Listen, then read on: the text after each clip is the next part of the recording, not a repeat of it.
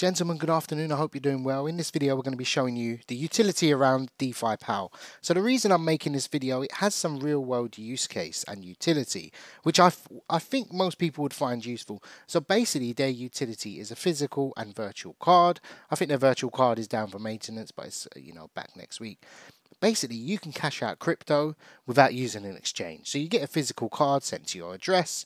You can brand it how you want, I believe, and then you can use it in shops. It's a prepaid card, similar to what Crypto.com has, but this is obviously through DefiPal. So it's pretty useful. I'll leave all the links in the description below. Go ahead, check it out. They've got videos, they've got staking live, they've got their decks. NFTs, I think their NFTs sold out. However, it's worth looking at this as a sort of project. I think it's something that's, has a lot of potential in the long run. I've seen similar tokens in the bull run hit and still are in the 20-30 millions in terms of market cap. So we can have a look at the chart before we dive into the utility. It's currently sitting at 98k market cap, healthy utility as well, and you can see the charts on a healthy uptrend. Obviously they had their launch, their sell-off, and now it's sort of moving sideways. I think if you ask me from experience, this looks like it's going to break out at any time. Still always have volume, still good buyers coming in. I think the holder numbers is the only thing that I think they need to work on.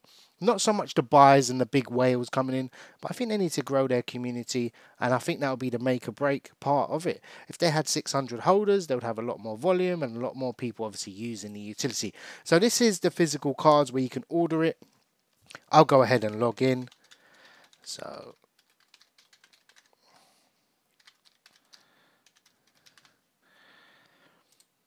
hopefully that's my password. So we're in.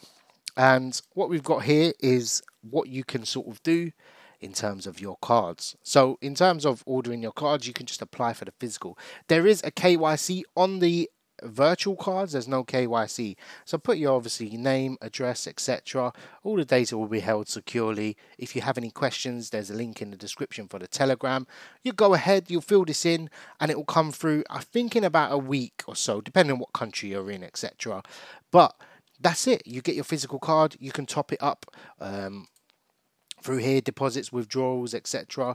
It's pretty self-explanatory. You've got somewhere to manage it, and you've got your orders, you're paid online, etc. So you can order things online. It's a really, really good project. I would suggest diving into it. It's so undervalued.